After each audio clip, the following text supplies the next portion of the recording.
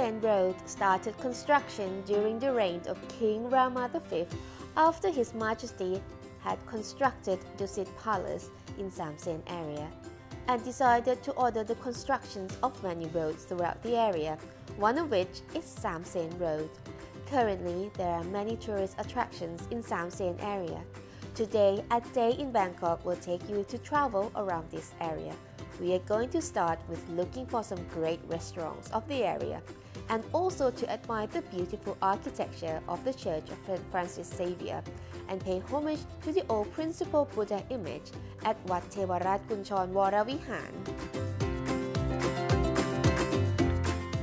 Hello everyone, welcome to A Day in Bangkok. Sam Sen is another area that is situated right in the heart of the city.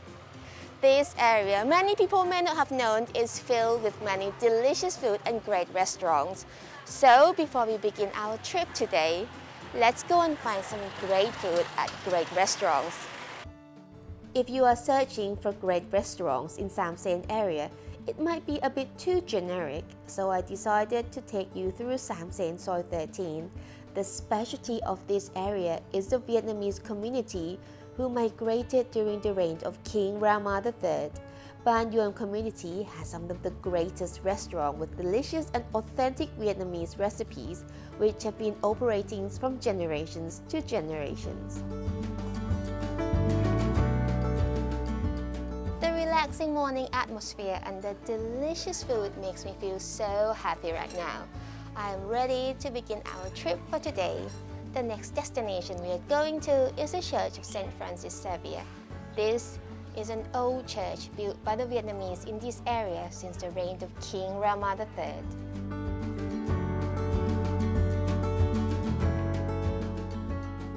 The Church of St. Francis Xavier is a church where the Vietnamese Catholic who fled the war to Thailand during the reign of King Rama III came to rely on His Majesty the King Rama III. And King Rama III bestowed his personal property to build residences for them, including various religious places, one of which is the Church of St. Francis Xavier. It was built in 1834, but the first church was built and lasted only 3 years because it was damaged by a windstorm in 1837. Patriarch Kuversi, who was the head of the mission of Siam, therefore established a new church as a second church. This was built out of wood and over time has decayed. Therefore, the newest church was built with brick and mortar. It took 10 years of construction and was finally completed as the third church as we see today.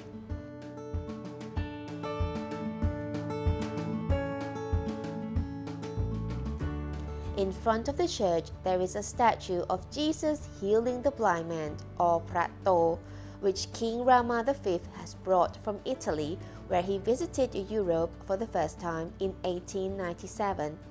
At that time, His Majesty the King went to a factory of caster, sculpture and painter in Florence.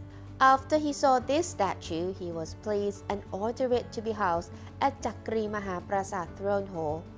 Finally, it was moved to the Church of St. Francis Xavier on June 21, 1949. At the pedestal of Jesus is the words Fides Tua Te Saltum Fecit, which means faith saves you. After I have seen the statue of Jesus healing the blind man, I walked into the Church of St. Francis Xavier. The decoration of the building focuses on neo-Gothic architectural style. The walls are brick masonry in ancient style, and the stained glass inside the church depicts the biography of St. Francis Xavier. However, due to the current situation of COVID-19 pandemic, the church refrained from various religious ceremonies.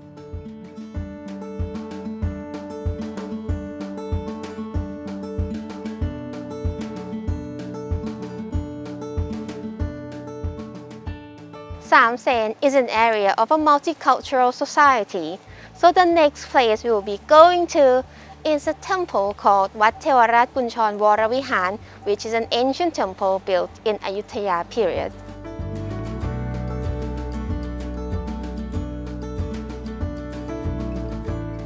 Wat Thevarat Kunchon Waravihan, formerly known as Wat Samor Krang, is an ancient temple built in 1767 during the late Ayutthaya period, and later King Rama I graciously pleased to renovate a new temple.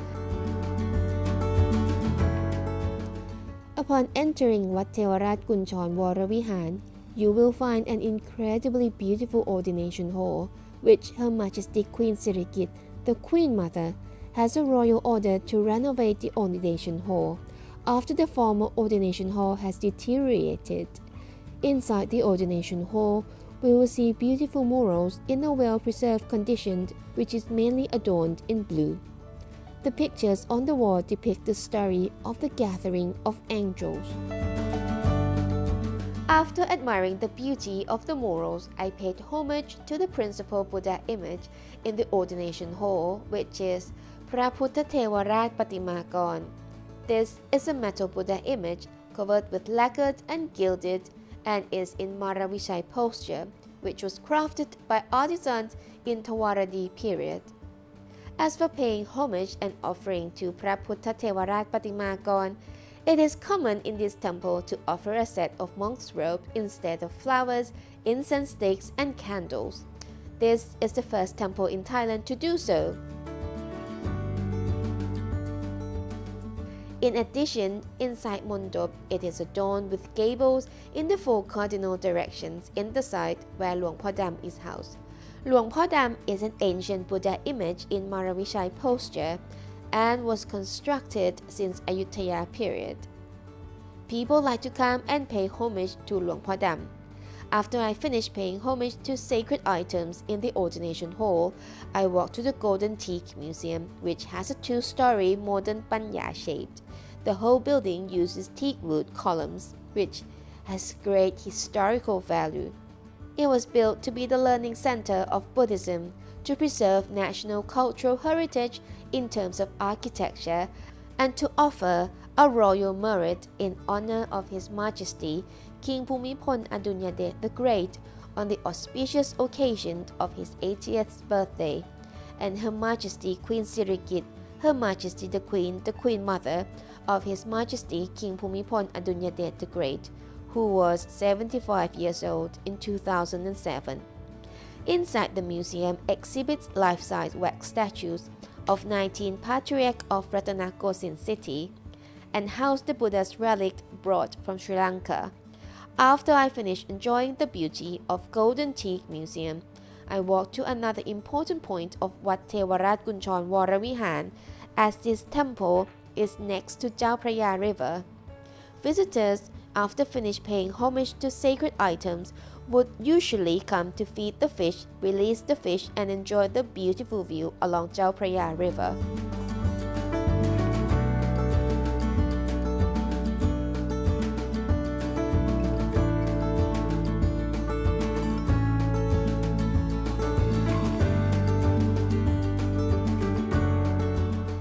By visiting Sam Sen area today, we have learned that Bangkok is a multicultural and diverse society.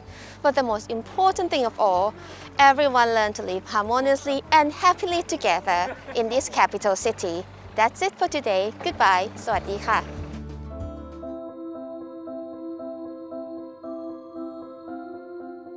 Join us and stand a chance to win special prize.